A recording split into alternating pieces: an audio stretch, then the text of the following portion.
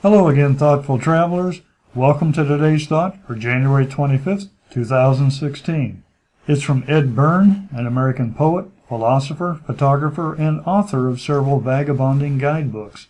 He was born in 1934. Travel is a metaphor for life. By that I mean travel is a dramatization of life, a way of experiencing it more intensely and self-consciously. So what are your thoughts on today's quote? Here's mine. Travel and life both involve a round-trip journey.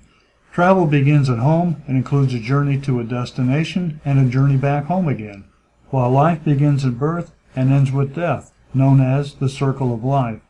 How we prepare and what we actually do during both of these journeys impacts our success and happiness. Much of what we do in everyday life, we also do when we travel, such as eat, sleep, amuse ourselves, and interact with others. But when we're traveling, the constant flood of new experiences creates powerful impressions and a lifetime of memories. Now here's the list of all the sources quoted in January. I hope you'll stop by each day to enjoy all the interesting and insightful things they have to say. And leave a comment. I'd like to hear your thoughts too. Thanks, and see you tomorrow.